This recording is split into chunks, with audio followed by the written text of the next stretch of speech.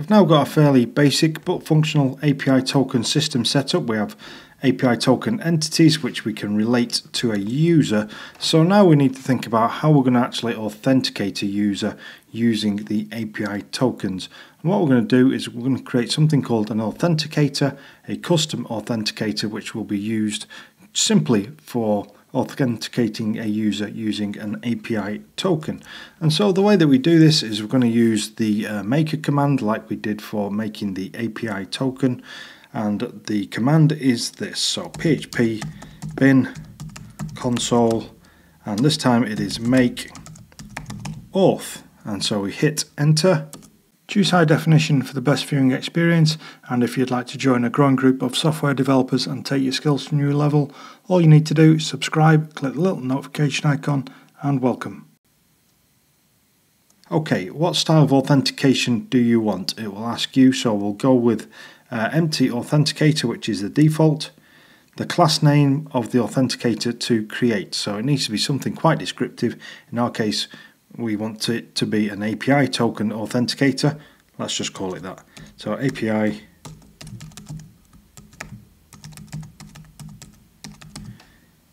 token authenticator. And that is it, would you believe? So now we should have an API token authenticator. Let's go over to our source file, and then in security you'll see a new file here, API token authenticator. And don't worry, this might look a little bit scary at first, but I'll talk you through all of these things. Basically what happens is the first method to be called is support, so a request will be sent into your application, and then what it will do, it will hit this method. Okay, regardless of whether you're saying you want to authenticate with API tokens or not, it will still hit this method, because it is this method which makes the decision, should this authenticator be called into play here, is it relevant? And so in order to authenticate using this authenticator, the supports method needs to return a boolean, and that boolean needs to be true. Okay, so before we go any further, let's just give that a go. The first thing we'll do is we'll just die and dump you are here, just to show that this method is actually being called. So you are here, and then I've got Postman open, so I'm just going to go over to Postman, and I'm firing a request at localhost API manufacturers. So let's hit go.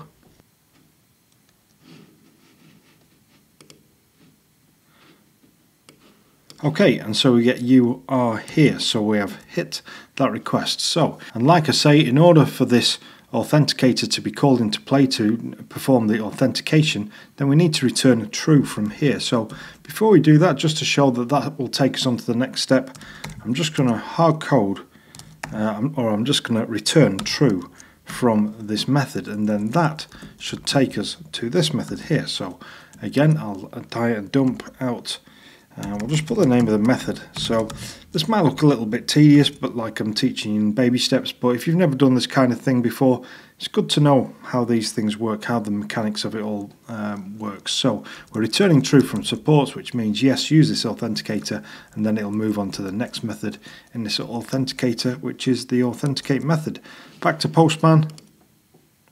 Okay, and so I've now hit the next step, authenticate. So you're probably thinking, well, what would happen if that method hadn't returned true? And if it hadn't, it would just carried on its way. So we shall return false. It would have just carried on its way and done its normal thing without actually using this authenticator. So what I'm expecting back here is just a normal response, as if we're not using any kind of authentication. Let's test that theory.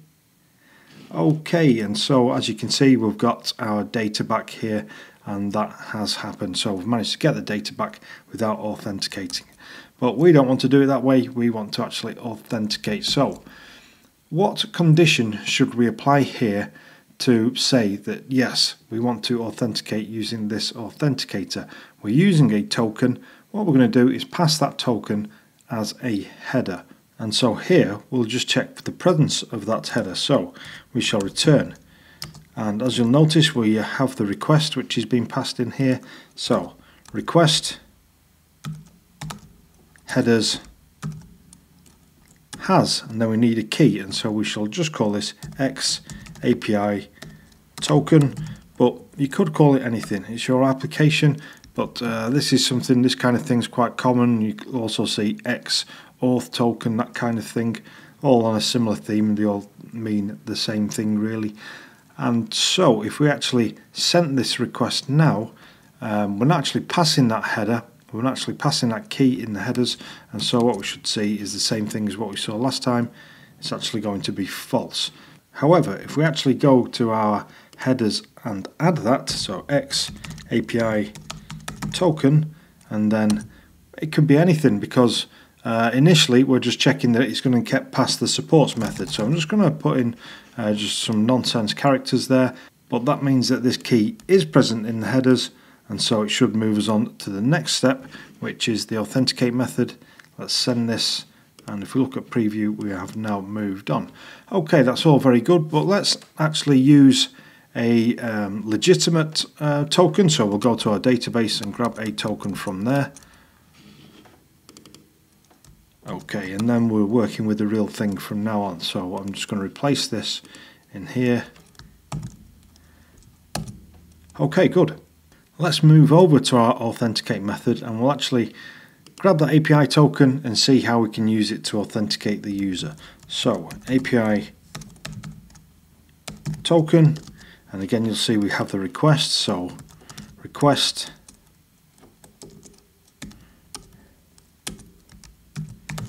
headers, this time we're saying get, and it is X API token. Okay, let's just check that it has a value first, and if not, we need to throw some kind of exception. So if null equals API token, throw new, and we'll see a exception that we can throw here, custom user message authentication exception. Bit of a mouthful, but it was designed for this purpose, for using as part of the authentication. If some kind of error happens, then we can actually throw this exception. And what we'll just say is no API token.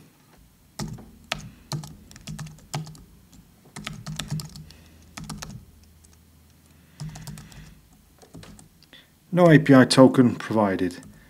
For authentication, we have something in Symfony called passports. Now typically you'll use a traditional passport class, but because we're using an API token, we're going to use something called a self-validating passport. But we'll have a look at both just so that you can see how one differs from the other.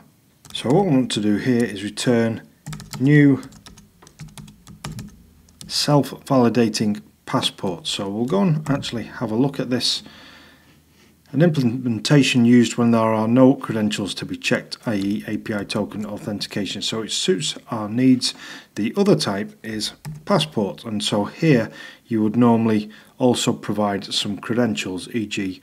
a password, but because we're just using an API token, we're not matching a password up to an email or anything like that, so we can use the self-validating passport, and in that case we just need to pass in something which represents the user.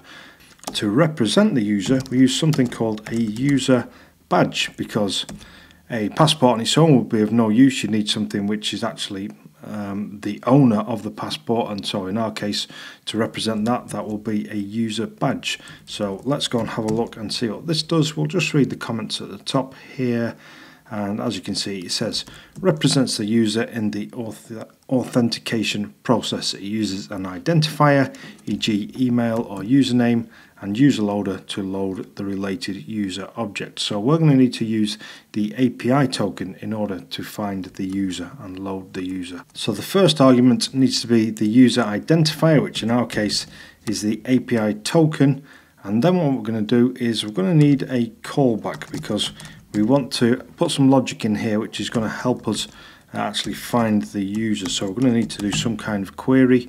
So new user badge API token, and then we need to figure out how this should work. And so what I'm thinking is we have a user repository. Let's just go and have a look at our files here. We have a user repository, so I'm thinking we can add a method to this which says find by API token or something along those lines.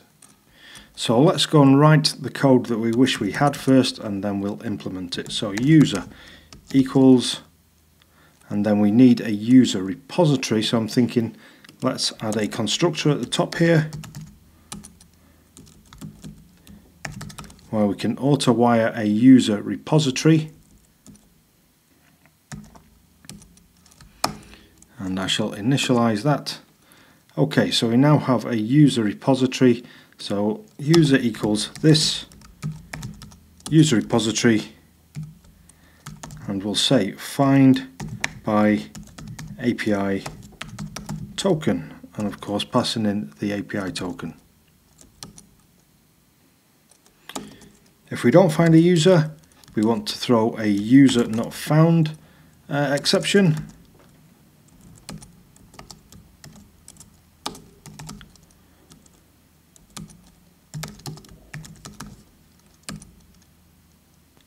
Otherwise, happy path, all has gone well, we can just return our user.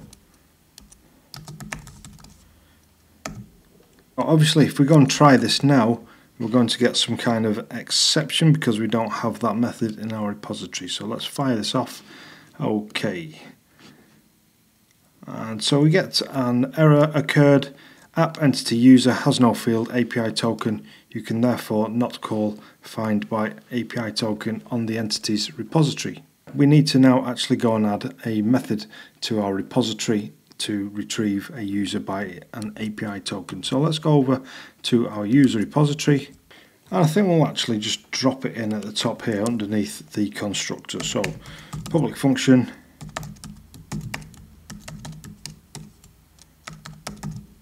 find by API token. Obviously it's going to need a token, so that will be a string, and this will return either null or a user entity. And so the way I think I'll do this is I'll find the API token in the database and use the relationship on that in order to get at the user. So we're going to need the API token repository also here. Let's write the code first and then we'll figure out how we're going to get all of this. So what I'm going to try is this: return this API token repository, find one by, and I just need to pass in my credentials here, and so that will be token API token, and then off of that I'm just going to use a null safe, and I want to get the user. So let's go and have a look at our API token entity, and here we have a method called getUser. So let's use that. And for some reason PHP Storm's complain here. Null safe operator is only allowed since PHP 8. I need to change my PHP version in PHP Storm so that it's reading PHP 8. Okay, and so it's happy with that. So now what we need to do is actually have an API token repository on our user repository. So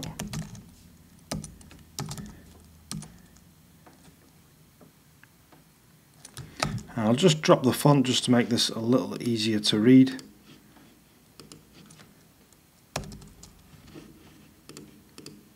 Okay, that's a bit better.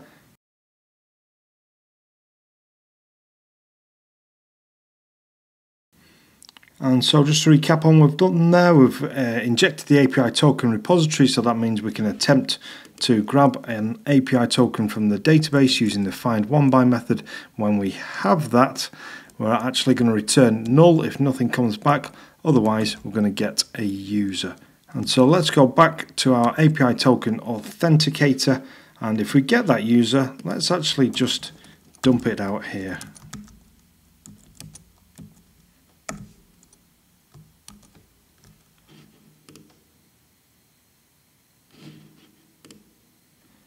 And so it looks like we are getting a user with an ID of 1. So that's good news, we know that that's working.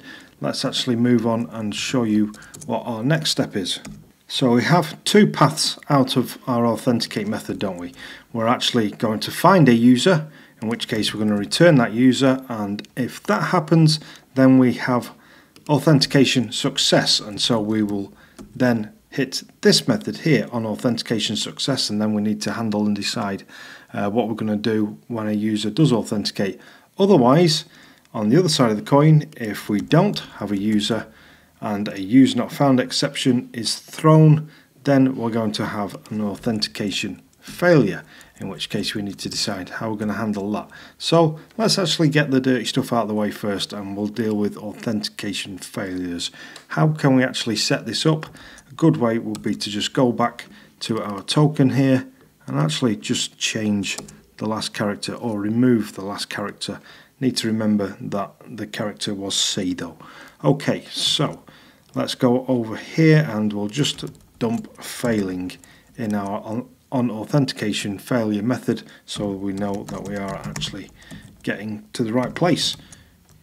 Send the request, failing. Okay, great stuff. We'll just return a message with minimal information saying that bad credentials have been supplied. And so I'm creating a data array here, and we're going to pass this into the response, and then we're creating a message here using the exception message key and the message data, which should be something along the lines of incorrect credentials or bad credentials, and then we just need to return a JSON response.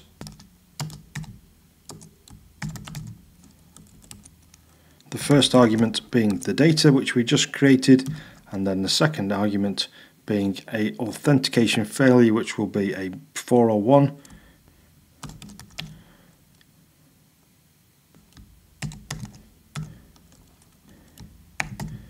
HTTP unauthorized, which evaluates to 401, as you can see here.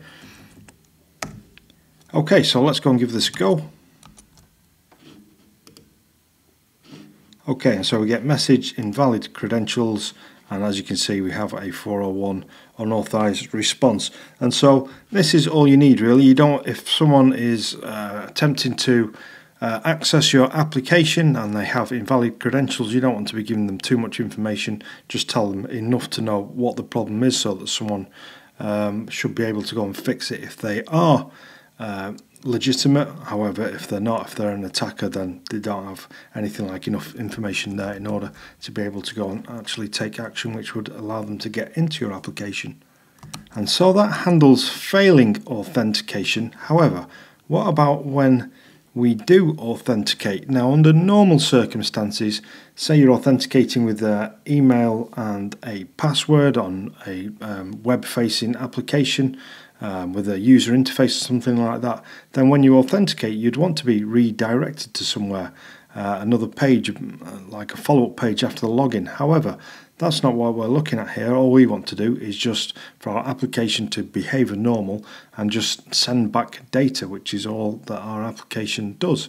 And so in those circumstances we don't want to be redirecting or doing any of that stuff. So from here we can simply return null. So let's go back to Postman. We'll fix our token. I think I just need to put the letter C back on there, and then fire off the request again. Okay, and so we are now authenticating. It's sending us back the data. Okay, so that really takes care of authentication. We can now use an API token in order to access our application, fire off requests. So what we're going to actually look at now is something which sort of goes hand in hand, and that is authorization, i.e.